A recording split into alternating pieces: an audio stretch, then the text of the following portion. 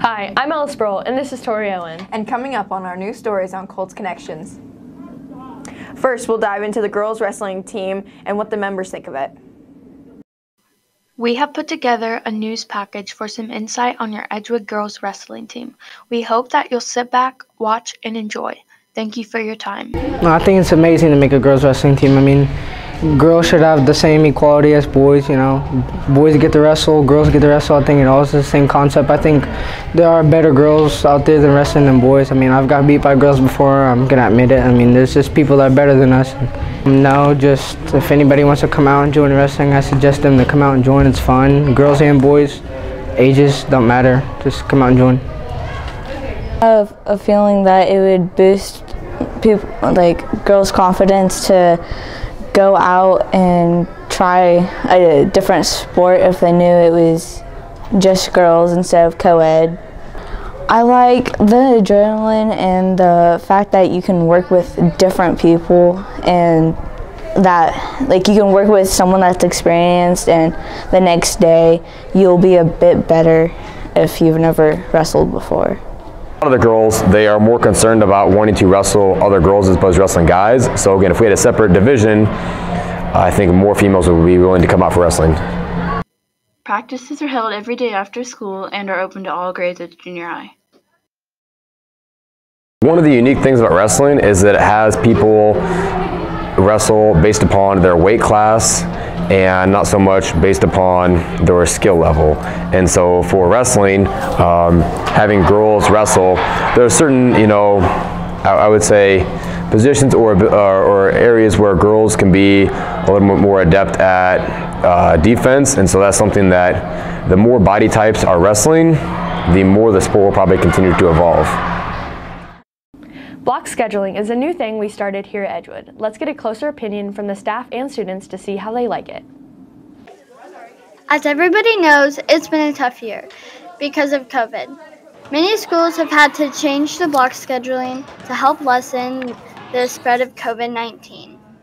This is a closer look of students and staff's opinions at EJHS about block schedule. It gives us more time in classrooms to work on some of the skills that we have, as a corporation and school, have said are important.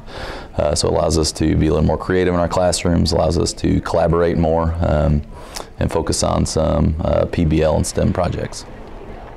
Block schedule is when there are 4 periods each day instead of 8.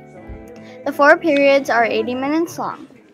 The teachers might like the block scheduling because it usually gives them more time to get their whole lesson plan and they get to teach for longer. Like I said, in general, I really like it because it can slow the pace of the class down and there's more time to really get into things, so you don't just get started and then have to leave. And then because we will do labs, it'll make them more fun and exciting. Although it seems to help students learn because they get to be in the classroom for longer, some students don't like to be in the same classroom for almost an hour listening to the same teacher and learning the same thing. You get to have more time to do your work and read or do whatever you need for other classes. The periods are way too long for block scheduling, and the good thing is that block scheduling is helping lessen the COVID-19 cases between students and staff. Reporting for Colts Connection, this is Lily Padgett. Game Club is a club here at Edgewood. Let's get a closer look on how to join.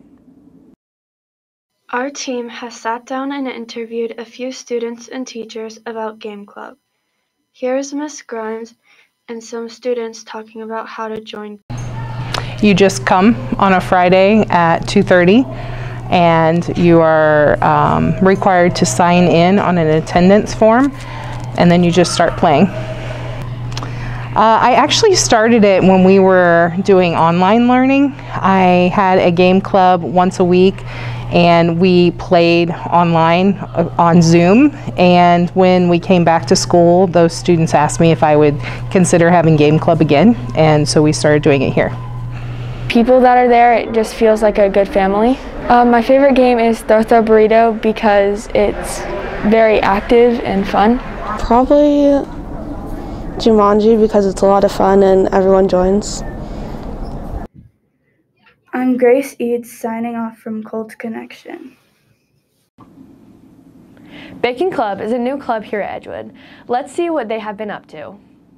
The Baking Club is a weekly club that takes place after school. I heard there was baking club and I could like make my skills better and I could like make apple pies and cookies and stuff like that. I was like, ooh, I want to try that. Well, actually, Baking Club was not my idea. A student, 6th grade student in one of my classes came to me one day and said, Mrs. Coons, could we have a baking club? And I don't know why she asked me, but it turns out I do really like baking, and my mother is like an expert cake decorator baker, and so I said, okay. Baking Club is such a popular club that they had to divide it into 2 days, Monday and Tuesdays, because there's so many people. There are over 40 kids that wanted to be in it.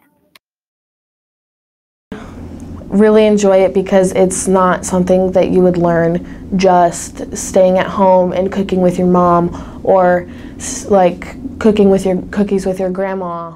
I really liked when we made cinnamon swirl bread because that would taste really good. My friends really liked it and my mom really liked it, and it was really pretty and it was really easy to make. So, I really like how many friends I have, and they make it like a lot of fun. A lot of different groups of kids, boys and girls, and different, you know, just kids that play sports and kids that, you know, are more the brainiacs, and they're all, you know, kind of hanging out together having some cookies. Samantha Thompson, signing off.